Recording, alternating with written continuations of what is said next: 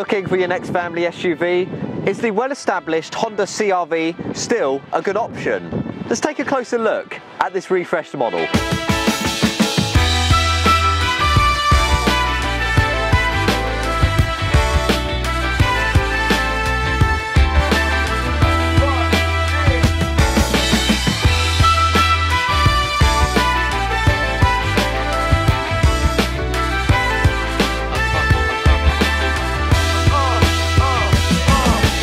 The CR-V is the largest model in Honda's SUV range, and since its launch in the mid-90s, it's made a name for itself all around the world as one of the most practical, spacious and reliable family cars that you can buy. Today we're reviewing the refreshed 5th generation model that went on sale in 2021 and features a number of significant upgrades over its predecessor, like interior style enhancements, increased passenger space and a more engaging driving experience. So, do these changes improve this popular large SUV offering, and should you consider getting one over rivals like the Peugeot 5008, Citroen C5 Aircross, Toyota RAV4 and the Kia Sorento? Before we start, if you'd like to browse the latest offers we have available on the CR-V, click the pop-up banner above to head over to our website, and make sure you've subscribed as well to keep up to date with our latest vehicle reviews.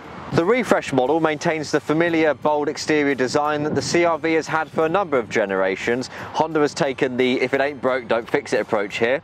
You can spot the sharp contours on the bonnet, the slim front grille and the prominent chrome panelling with the logo displayed in the centre. It's a safe and sensible design, one that is now lagging behind more attractive rivals like the Peugeot 5008. Heading round to the side, we get a good look at the size of the vehicle. Indeed, it's still one of the largest in its segment. Length comes in at 4,600 millimeters, so it's not as long as the Kia Sorento or the Peugeot 5008, but it is much wider at over 2,110 millimeters.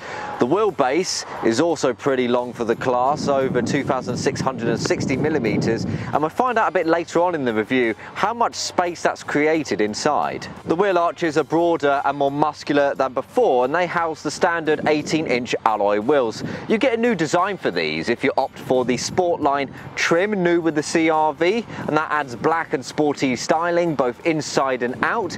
You can also spec 19-inch alloy wheels, but they are an optional extra and not included with any of the trim levels. I recommend you stick with the 18-inch wheels though, as they do a great job at absorbing impacts at low city speeds. The body is made from lightweight materials, and down here we have some robust body cladding emphasising the car's off-road appeal, and indeed it is one of the most off-road capable vehicles in its segment. Up here we have silver roof rails which within house a panoramic glass sunroof if you opt for the high-spec X-grade model. And over here we have rear privacy glass on the passenger windows with SE trims upwards. The front sharp contours are present at the rear, creasing the tailgate. I like how the taillight clusters strut out from the sides and you get a large pane of rear privacy glass. Overall, again, a bold look, but I feel that it fails to stand out among rivals in 2022, but let me know your thoughts. Right, the boot space has always been a big draw for the CR-V. Let's find out why. Okay guys, we're looking at a 497 litre capacity here, and that's more than enough room to swallow 9 of these carry-on suitcases. And as I lift it into the back, you'll notice how low that loading lip is and how long the loading bay is. So it's so easy to load heavy and awkwardly sized items into the back, and a dog will easily be able to jump into the back there. It's a great amount of space, but unfortunately it's no longer a class leader. For example, the smaller Peugeot 3008 offers a 520 litre capacity. The CR-V used to offer in excess of 590 litres in the back here, but since switching to a hybrid drivetrain throughout the entire lineup, that's reduced quite significantly, and that's due to the batteries which are underneath the boot floor. This automatic tailgate is only available with the top spec X grade. It has a few clever features. You can program the height at which it stops to avoid it pranging a low ceiling, and you can stop and hold it at any time so it'll stay in that fixed position. At the entrance of the tailgate are a couple of hooks to strap objects down, a 12-volt power socket and a large speaker. There's a decent amount of underfloor storage, but it's mainly taken up by the maintenance tools. However, there's a nice compartment reserved for the tonneau cover. One of my favourite features is that you can fold down the rear bench from the boot itself. You just pull on the handles on either side and the rear bench will fold in a 60-40 arrangement. You'll see then it folds completely flat, making it incredibly convenient to slide golf clubs, skis and even your bike through into that rear space. This extends boot capacity to 1,694 litres, around 54 litres less if you've got the glass roof though, like we have, and in length that's 960 millimetres you have to play with now. There's no awkward gap in the floor thanks to some clever use of material. However, my one complaint, just to make this more practical, I wish we had a 40-20-40 folding bench. That way we could just fold down the middle seat and slide objects through. Rivals like the Peugeot 5008 have this. Cool guys, so we now know that it's spacious and practical, but is it fun to drive? Let's get behind the wheel.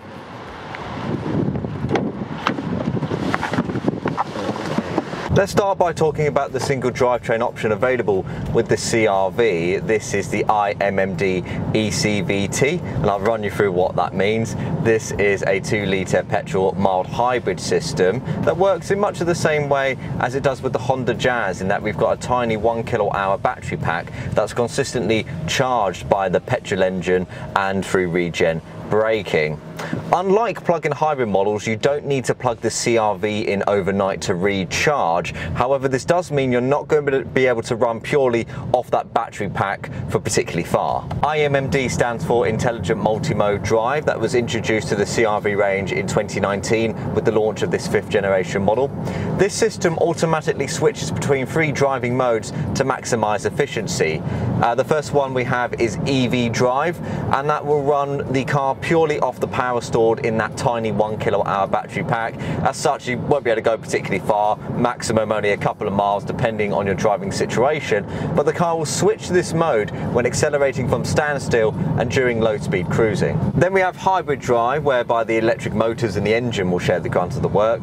The car will mainly switch to this mode in most urban driving situations and when accelerating at speed, and any energy that would otherwise be lost will be rediverted into the battery pack to recharge it. And then in engine mode, the car will just run off the engine like a conventional combustion power model. Now you may be thinking, as the car switches between these different modes, is there any undesired feedback from the steering, or does it jolt and shudder? And it doesn't at all. As it transfers torque between the different sources, it's impressively smooth, and as such it creates a rather relaxing and stress-free driving experience. The 2-wheel drive variant is powered by 2 electric motors generating 143 horsepower and 215 Nm of torque for a respectable 0 to 62 time of 8.6 seconds. Not bad for a vehicle of this size. Miles per gallon comes in at around 43 mpg, again quite impressive for a large SUV, but my problems lie with the CO2 output, which is quite high for a hybrid model. Expect around 151 grams per kilometre on the combined cycle. That means the CR-V is placed in one of the highest benefit in kind bands, so if you are a company car driver, do look more towards plug-in hybrid alternatives like the Kia Niro and the Hyundai Tucson. Performance stats are mostly identical with the 4-wheel drive variant, except it takes around 8.9 seconds to get from 0 to 62. My main issue with this option lies with the reduced MPG. You'll be averaging around 39 miles per gallon on the combined cycle. Indeed, taking a look at the trip computer in front of me, that is what I'm averaging, and we're doing a mix of city and dual carriageway driving. However, considering Honda's commitment to rolling out its hybrid drivetrain across its lineup, I would expect this car to be more efficient with its fuel, and certainly most of this car's rivals are. CO2 output again quite high, 163 grams per kilometre, placing it in the top benefit in kind band. So unfortunately the CR-V is not the best company car option out there. The best way to drive the CR-V is smoothly and carefully with few rapid changes in acceleration. If you do so, the car will plod along quite nicely and quietly because it's going to be using the electric motors for the majority of its time. However, when you do need to rapidly accelerate, you'll notice this because the revs soar sky high and it sounds like you've stuck the car in first gear. The soundproofing is quite good in this car, so it's not as bad as it is with the Honda Jazz, but it's still a rather unpleasant sound. Thanks to the iMMD tech, you can take advantage of the regen braking system to harvest otherwise lost energy back into the battery pack. You can adjust the intensity of this by using the paddle shifters behind the steering wheel. The left paddle will increase the rate of deceleration, while the right paddle will decrease this. Believe it or not, there's 3 more driving modes to talk about. We have Sport, and you can enable this manually by clicking a button on the dashboard. This enables more throttle input from the hybrid system, and it's great for when you need to make a quick maneuver out of a junction or roundabout. We have Econ mode, which will help you maximize fuel efficiency, great for if you're running low or if you're just doing slow cruising around town. And an EV mode will allow you to run off that battery, great for very quick trips to the shop or dropping the kids off at school. The CR-V supports a maximum towing weight of 750 grams, which is quite disappointing for a 4-wheel drive large SUV compared to rivals like the Toyota RAV4 that can tow 1,500 kilograms. The suspension is based on Honda's latest chassis design that claims to be more refined and comfortable than before. The suspension here is soft and it's very well refined, pleasantly gliding over large humps and nicely absorbing the impact of harsher abrasions like aggressive potholes. There's no jerkiness from the body, and vibration throughout the cabin is kept to a minimum.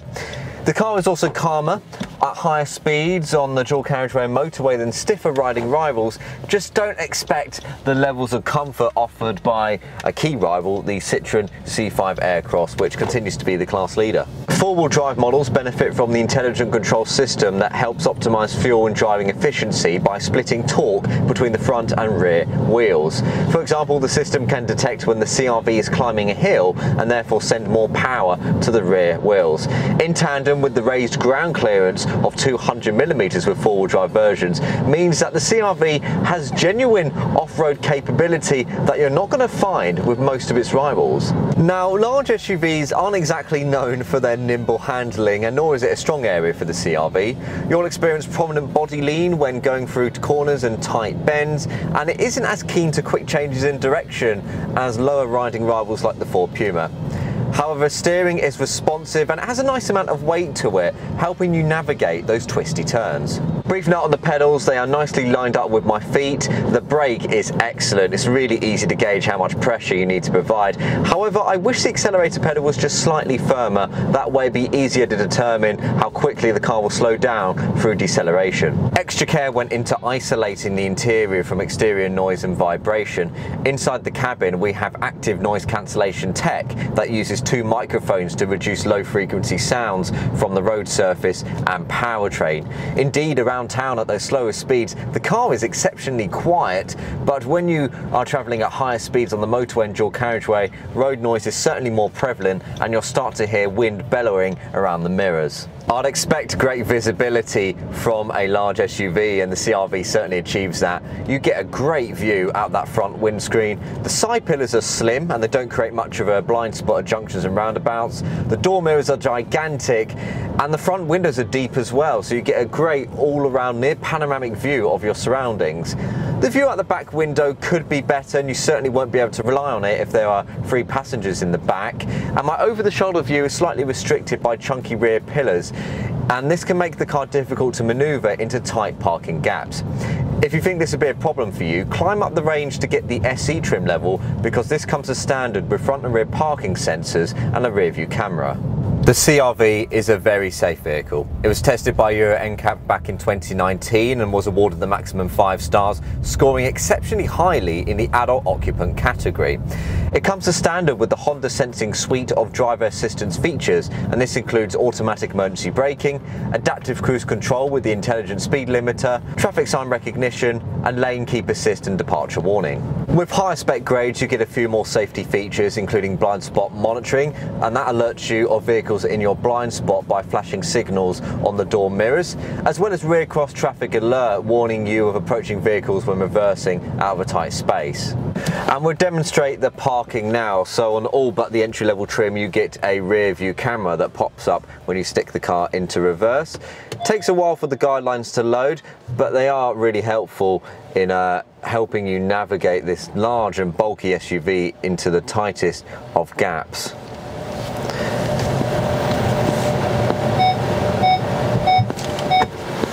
As Honda is seeking to push the CR-V into upmarket territory, the interior trim has been updated to exude more of a premium feel. And while it's not the most exciting dashboard out there, it is logically laid out and there's a good amount of material variety on display, such as the soft touch materials up here on the dash and on the doors, and the hard plastics surrounding the infotainment system. The wood effect trim present with the previous model has been replaced with a silver chrome finish applied to the door panels, dashboard, steering wheel and centre console. If you upgrade to the new Sportline trim, you get a dark wood interior trim with piano black finishes for the infotainment system and climate controls. Honda are great at seats, no exception with the CR-V. It's exceptionally comfortable, especially for long journeys. It's nicely padded throughout, giving you great back support, and these side bolsters are nicely cushioned too. As standard, you get black fabric upholstery for the seats. You need to climb up the range to the X grade to get a choice of leather trims, ivory or black. Personally, I would have gone with the black, but this ivory certainly does add to the premium feel of the cabin. If you want power lumbar support for the passenger seat, you'll need to go with SR trims upwards, whereby you'll also be rewarded with heated front seats. The front space is nicely compartmentalised between the driver and front passenger, giving you plenty of room to adjust and get comfortable without knocking shoulders and elbows. Indeed, headroom and legroom is excellent. We've got the panoramic sunroof with this X-grade model, but it's not compromising headroom in the slightest. I am miles away, still got loads of room to play with there. There's a good amount of adjustment for the steering wheel. You can put it up and down and in and out.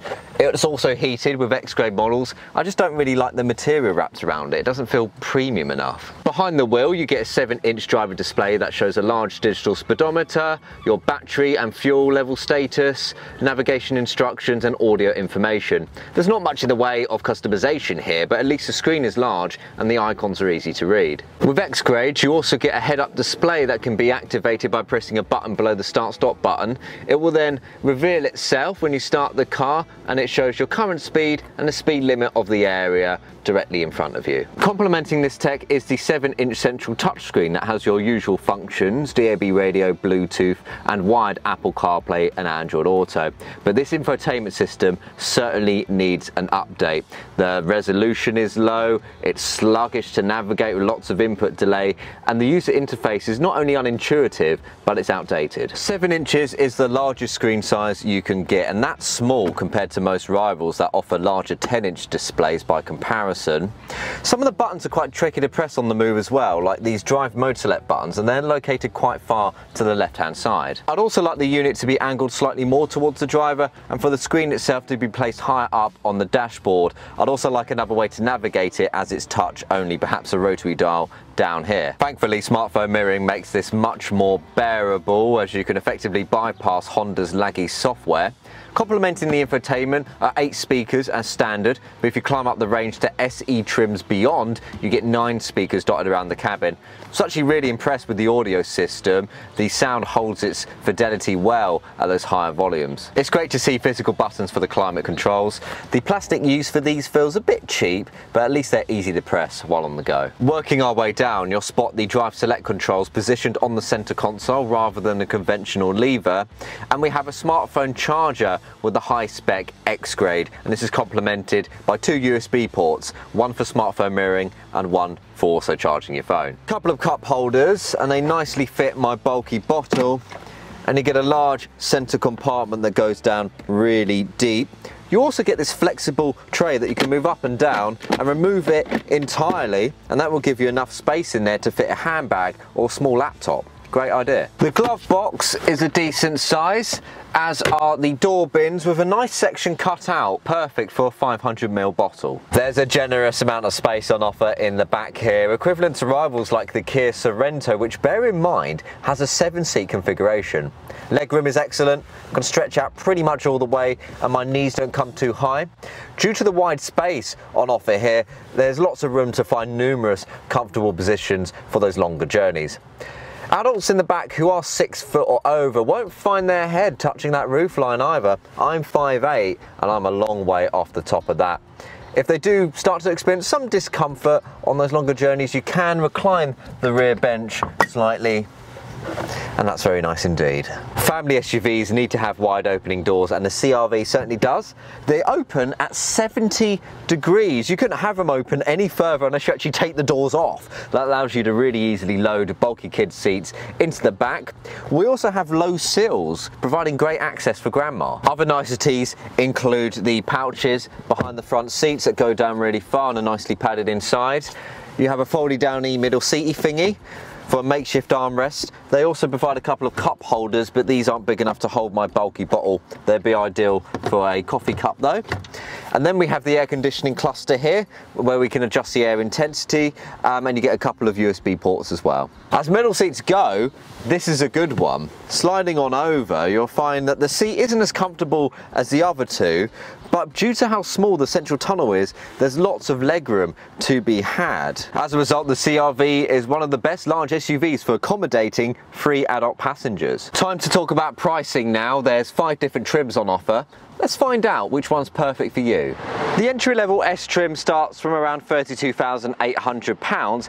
It's quite stingy with its standard equipment. However, highlights here include the electrically adjustable and heated door mirrors, 18-inch alloy wheels, and LED headlights and tail lights. SE is my trim level of choice. You get a great amount of equipment for the money. It starts from around £35,000 and you get front and rear parking sensors, a rear view camera and privacy glass on the back and passenger windows, plus a lot more. Sportline is the new grade for the CR-V, adding sporty styling to this well-established model. It starts from around £35,900 and you get black alloy wheels, a dark wooden interior and leather upholstery with black edition stitching. SR trims add more comfort, advanced technology and safety features from £36,600. Highlights here include leather upholstery for the seats, lumbar support for the front passenger and blind spot monitoring integrated onto the door mirrors. To maximise your configuration, go with this X-grade model from £40,200. You'll get this gorgeous panoramic glass roof, a head-up display and heated rear seats. If you need a hand finding your perfect trim, get in touch with our team via the link below. So guys, should you buy, lease or finance the Honda CR-V? Well, it has you covered for passenger and boot space, that's for sure. Absolutely exceptional. Build quality and material variety throughout is also good. The hybrid drivetrain is efficient and smooth, and that creates a very relaxing and comfortable driving experience. Plus, Honda is one of the most reliable brands that you can buy from. It's highly unlikely your CR-V will break down. The downsides I have with the CR-V are mainly nitpicks, but there's a fair few of them. The entry-level model is a bit stingy when it comes to equipment. Just go for the SE trim. The infotainment system is lackluster, certainly needs a bit of revising there. And while I do enjoy the eCVT, the sound it makes under harsh acceleration is mightily unpleasant. Given Honda's commitment to hybrid drivetrains, I was expecting better fuel economy figures than what this car delivers. Unfortunately, there's no longer a 7-seat option available with the CR-V, and it is more expensive than some of its rivals like the Peugeot 5008 and the Citroen C5 Aircross. If you'd like to explore the CR-V in more detail, perhaps chat to one of our team about it, then give us a call via the number in the banner below, or you could just click that pop-up banner up there. Oh, and the link in the description, that will take you to a lovely website where you can browse our latest special offers on the CR-V. It's time to do all the YouTube stuff, guys. Please give the video a thumbs up, subscribe to the channel if you haven't done so already, and click that notification bell down there so you'll get informed when we upload a brand new in-depth review. But that's it for today. Thanks for watching. See you again soon, and safe driving.